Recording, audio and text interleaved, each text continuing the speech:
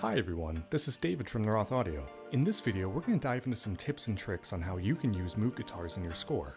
Moog guitars offer some unique tones and textures that can be used as an amazing pad layer to support strings and choirs as well as stand out on their own. So let's start by taking a look at how we're going to be using this library as a supporting element. First things first, Moog guitars comes with 5 distinct guitar tones, each boasting their own articulations.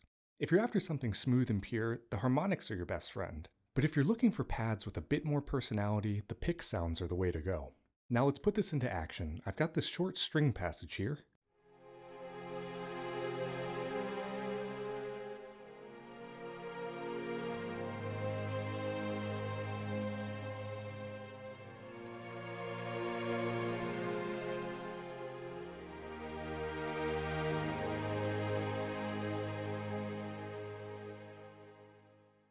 It's sounding pretty good on its own, but it's missing a bit of that atmospheric body that pads are so good at providing. Let's load up the acoustic Moog guitar, copy in the MIDI, and take a listen.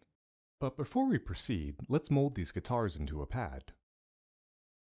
When it comes to creating a pad, don't be shy on turning up the attack. A subtle shift in the curve and your pad is ready to take the stage.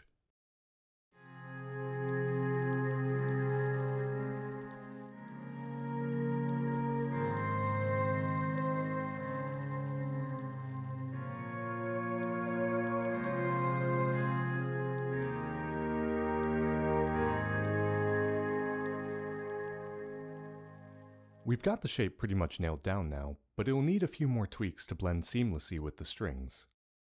Next up, we're going to declutter the sound by eliminating the dust and tape layers. We want to preserve the string's natural air. Let's see how it all sounds together now.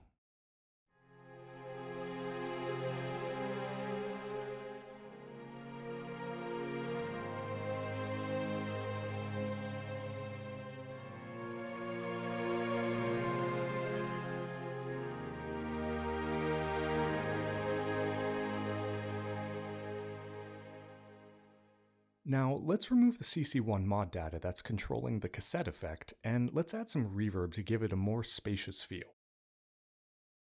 I often reach for the Black Hole by Eventide, but the Supermassive by Valhalla DSP is another great and free option.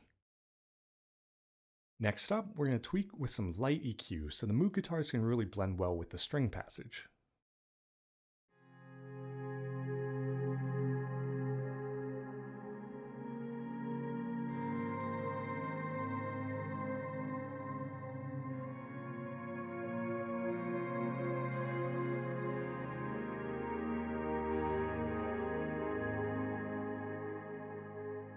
To fill out the sound, try giving the pads a bit more width than the strings.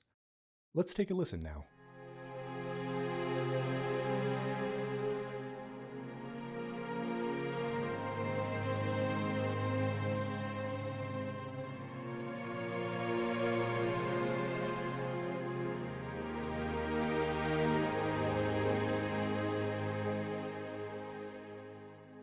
That's sounding pretty good.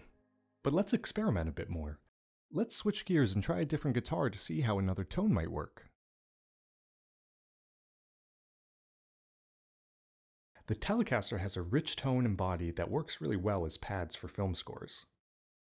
Now that we've got that loaded, we can swiftly mirror the same settings we use for the acoustic guitar. Remember to add some width and clear out the extra pad and dust layers.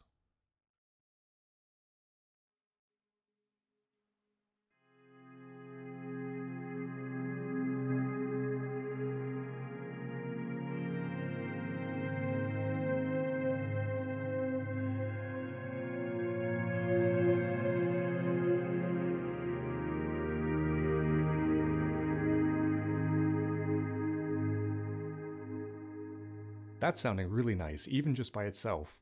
Let's take a listen with the strings now.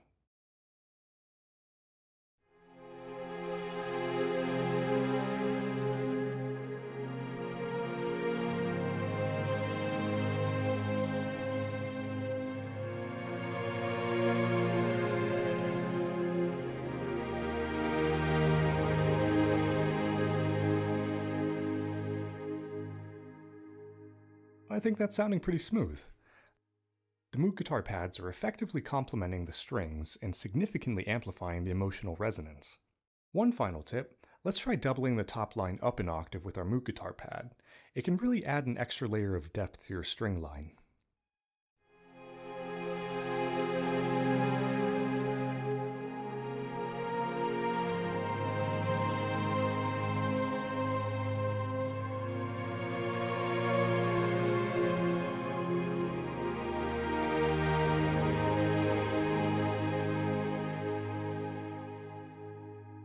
And there you have it, a quick guide on how to use Moog guitars to enhance your music production.